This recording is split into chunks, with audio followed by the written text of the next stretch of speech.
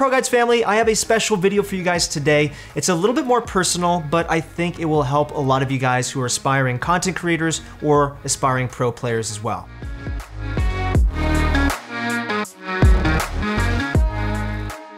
But just to give you guys a little bit of a background on kind of what got me into this scene and what got me started in content creation. I started making videos when I was 15 years old, and it was just a really fun way to express myself. I wasn't really good at expressing myself in other ways, so I really looked to content creation to help me do that. When I started off in content creation, it was not something that was very popular at the time. YouTube wasn't really that big. Video creation wasn't really a viable career. It really started as a passion more than anything. And you know, I had to make a lot of sacrifices to go into that. A lot of my friends were going out, having fun, going to parties, and a lot of the times I would just stay in the video editing room and edit videos. And that was a choice that I made because I really had the passion for it. Entering into this space, entering into becoming a pro player or becoming a content creator, you really have to have the passion for it. It's not something you can just lightly do. It has to be burning within you. And if you do feel like you have that, then this video is definitely something you gotta watch. And now taking down Team Solomid at Madison Square Garden to be your 2015 Summer Split Champion. As I started to enter the esports scene, specifically in League of Legends 5 years ago, I started to develop relationships with a lot of pro players. I was lucky enough to film all of the big LCS players at the time, like Doublelift, even Piglet, which was super cool. And I started to actually study what made them so good at the game. I started to study their motivations, I started to study their routine, their schedule, what they ate. I actually knew a lot of what made a pro player back in the day. And eventually, as other games came out like Smash Bros or Fortnite, I started to work with a lot of the best pro players in those scenes as well and just ask them like how they got so good at those games. I mean, I've had some crazy times in the esports industry. For all of you League of Legends veterans, I don't know if you guys are watching this channel, but I used to play poker with a lot of the big team owners. Here's the owner of Team Liquid, the owner of TSM. One of the owners of TSM actually brought me to a Lakers game, and he had one of the Lakers championship rings in his pocket, and he's like, yo, check this out.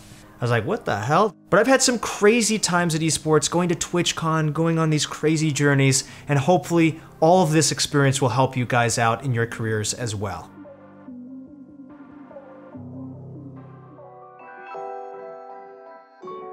So the debate is for a lot of people who want to make money in esports and gaming in general. They're like, okay, should I become a pro player and win tournament money? Or should I become entertaining and become like a content creator? So the answer is it really depends on the game. So a lot of games will actually have a lot of prize pool money, like Dota 2 for example, but they won't have a huge content scene. So it's not like you can become a massive content creator in Dota 2 and just be like, oh, I'm gonna make a lot of money doing that and my life is gonna be great. You really have to focus on pro play as a Dota 2 player.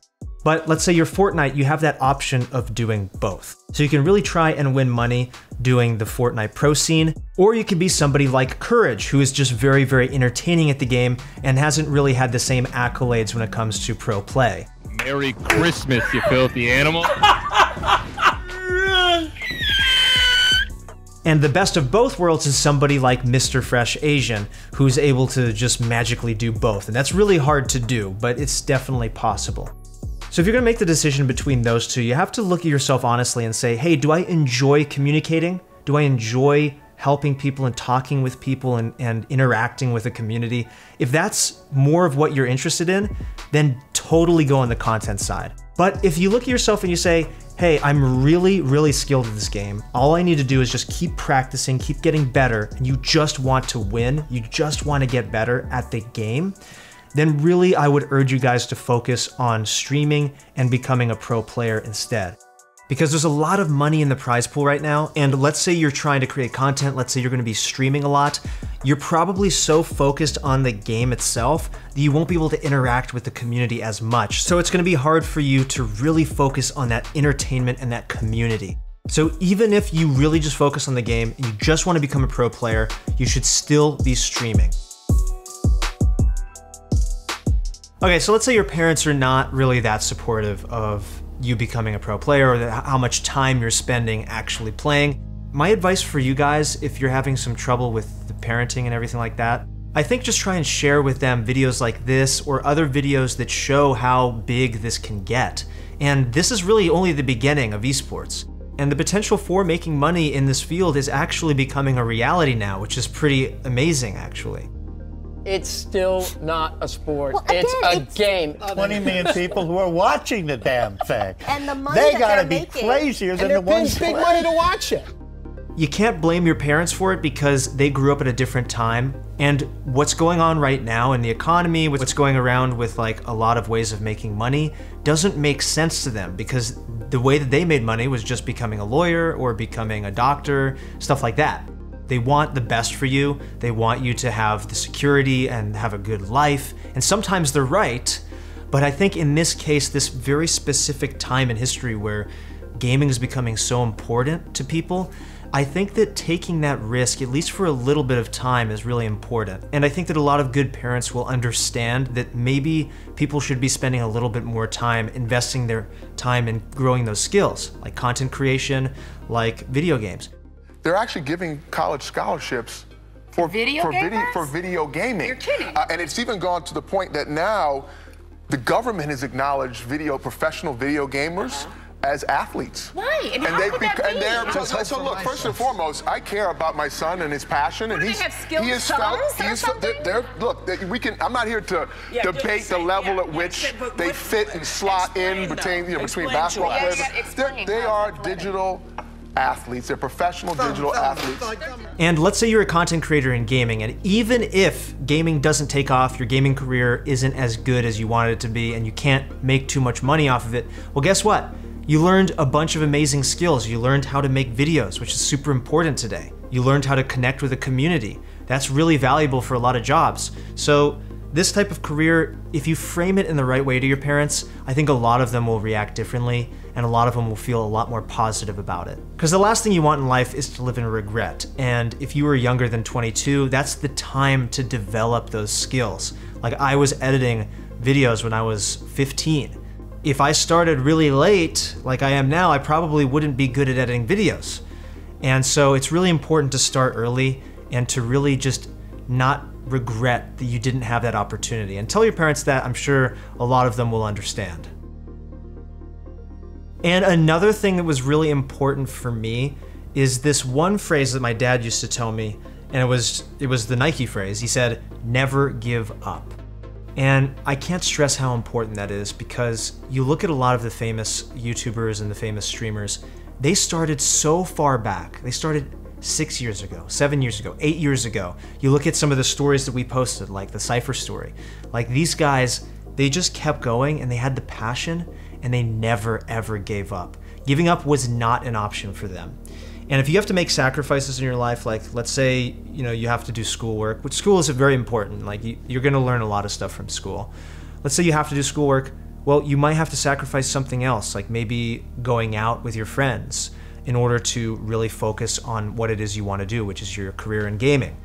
I started homeschooling because for me to stream 6 hours a day and compete in tournaments, I wouldn't be able to go to school. I would miss way too many days. So my schedule is a tutor comes over 3 days a week. I'm gonna be honest, it's kind of boring, but for me to want to do like streaming, everything like this, I have to do what I have to do.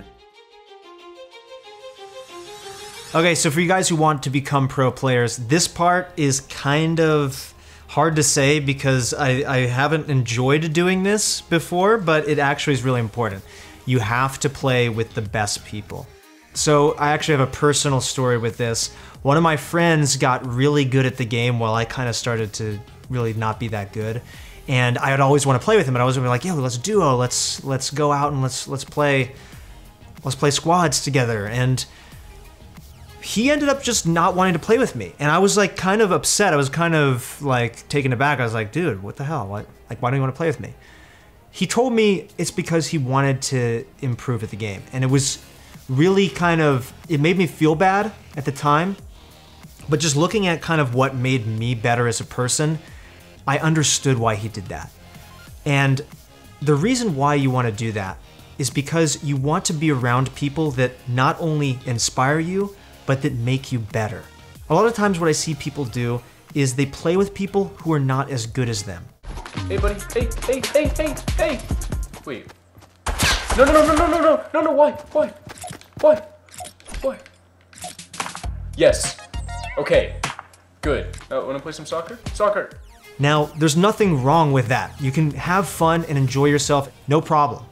But if you want to get really good at the game, sometimes you're going to have to make those sacrifices, and you're going to have to play with people who are better than you. If you fight with someone who is better than you, your body will want to do whatever it takes to adapt to the scenario. If you put yourself in that environment where you're playing with better people, you will naturally get better as a result. And on the flip side, if you play with players who are worse, you will just feel better about yourself. You're like, oh yeah, I'm just really good at this game, but you won't have the incentive to grow and become better. It's not gonna feel good at first, but it's going to mean the world of difference in your gameplay. Didn't think I'd get to where I am right now.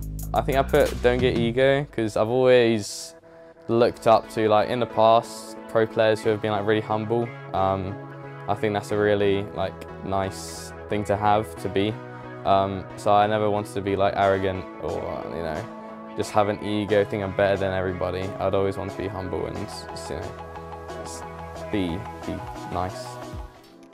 Okay guys, so another tip for you guys that's really important is staying humble. So what does it mean to actually be humble? It's a growth mentality. It means that you are willing to continue learning, and you know that you haven't reached your potential yet. You know that you're not the best you can be. So you're open to ideas of asking questions on how to get better at something. How can I improve at becoming a better content creator? How can I improve at becoming a better player? There are some pro players who have that mentality, and they will continue growing and growing and growing because they don't think that they're the best yet. A lot of the pro players that I worked with initially would have this mindset. And if you look at one of the best League of Legends players in the world, Doublelift, he actually used to be extremely cocky back in the day. How good is it to get a pentakill at the LCS All-Stars? Everyone else is trash. Right here on the show. Everyone else is trash. I'm probably gonna smash everyone, so it'll be a good time. Hookshot gonna land, he finds Ninja for the stun, a double, it gets a snipe. Come down, time landing. But guess what? He never won anything. Yeah, he was really good, but he was capped by the fact that he thought he was the best, and he never won as a result. But then he shifted his mentality. And I actually interviewed him about this, and it was really interesting. He said when he started to become more humble, he recognized that he could learn things from coaches, from other players, and guess what? He ended up winning a ton. And that shift in his mentality was really the key to his success. And I think that it's really important for all you guys to remain humble as well. Even if you see some success throughout the years, you can get even better. You can still ask those questions. You can still be a curious person and maintain being a humble person as well. So the number one mistake that I see people make is that they really want to make something perfect, and they're not going to publish or they're not going to stream or create any video that's just not perfect, so they ended up postponing that until the perfect time. And I think that that's a big mistake, because you look at a lot of the creators and a lot of the pro players that are really famous, and they actually just start uploading without making something perfect. So if you look at Courage, for example, this is his first video that he made, and it's just literally him in his room, and he's just talking. It's pretty low quality, and this was 5 years ago. Hey guys, what's going on? Courage here, bringing you my first ever video here today. I am so excited to get this channel started finally. The new year is here, and I am ready to provide great content for you guys throughout this next year and for the future. And that was before he was famous, before he got any views. I mean, you can see he's only got like 1K views. Some of them don't even break 1K, but he just started doing it, and that was so important. That was the same thing that we ended up doing as well. We just said, hey, let's just get into it. We can worry about the quality later, and then we can just focus on our upload schedule, just focus on getting it done. And that's how we started, and it really worked for us. If you look at other people like Ninja, for example, he was posting before he got famous, so he wasn't waiting for the right time to actually get famous. I mean, look at this, 8 years ago. Hi guys, what's going on? This is going to be my new YouTube webpage. It's youtube.com/ninjashyper. My basement, there's my mix amp. This is how I get my microphone to work. This is the monitor that I use to game. So even FaZe Sway started 3 years ago, and he's super young. So there was no real intention to make the perfect video. Like, he actually made these videos that had nothing to do with Fortnite. This was Call of Duty. You know, he made a lot of Call of Duty videos back in the day just because he wanted to communicate, wanted to become a YouTuber, and so he just did it. But he didn't really become famous until Fortnite came out. And people could say that's luck, but it's actually not. He's putting himself in a position where if a new game comes out and it's like, it blows up, well, guess what? He's already been uploading for a year. He already has a small following, but if he just starts playing that big game that comes out, he's already in a great position to become famous. And so you really have to start now. You can't just wait for the perfect time. You have to start right now. So one way to do this is just to get in front of the camera and just start trying it out. Because eventually, at first, you're gonna be nervous and you're gonna be a bit reserved. You're gonna start interacting with people in your chat who are gonna come. You're gonna start building that loyal fan base. But eventually, if you keep doing that every single day, you'll become way more comfortable. Even if you think your personality is kind of lame or sucks, there will be people who really connect with you. And there's a great example of a streamer by the name of Disguised Toast. I was really obsessed with Hearthstone like 3 years ago, so I just kept watching him. He was really boring, but everyone loved to troll him and everyone loved to just shit on him at the time. And for whatever reason, he just blew up. He became one of the biggest streamers on Twitch.